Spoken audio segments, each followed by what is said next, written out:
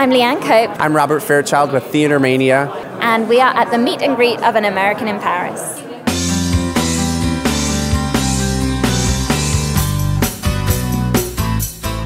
You have to find something new, otherwise why do it? The movie exists.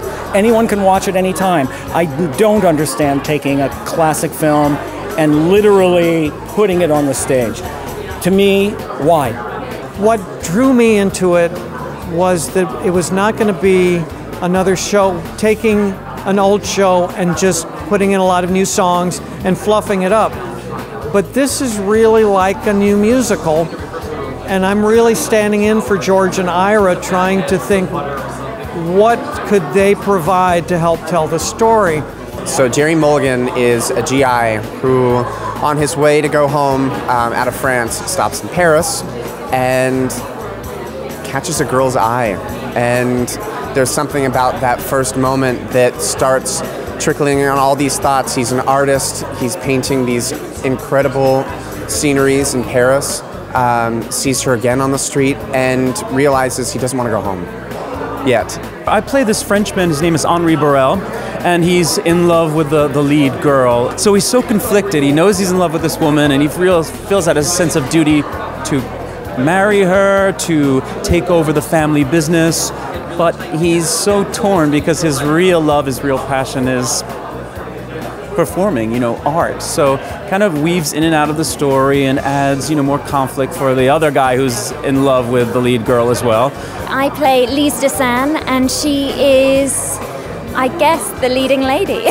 At the start of the show, it's kind of her first journey out of the house since the war. Within hours of being out, she has a chance bumping into Jerry, and it's basically kind of love at first sight.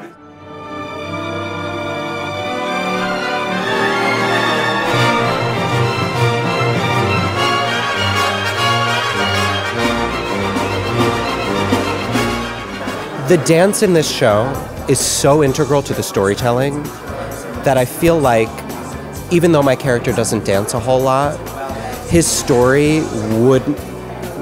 cannot be told without the dance that surrounds it. And I think that's just a testament to our director, choreographer, Chris Wheeldon, who is not just a brilliant choreographer, he's a brilliant storyteller.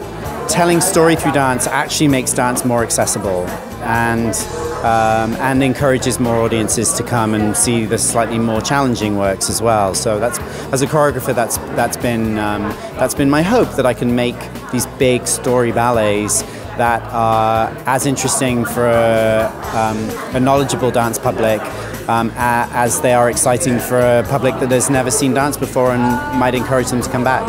His choreography is exquisite, and I think that the Broadway community is going to come and raise their level of consciousness toward ballet, and I also think that the ballet people will come and see Leanne and Robbie dance, and they will become theater people, and so we will bring a whole new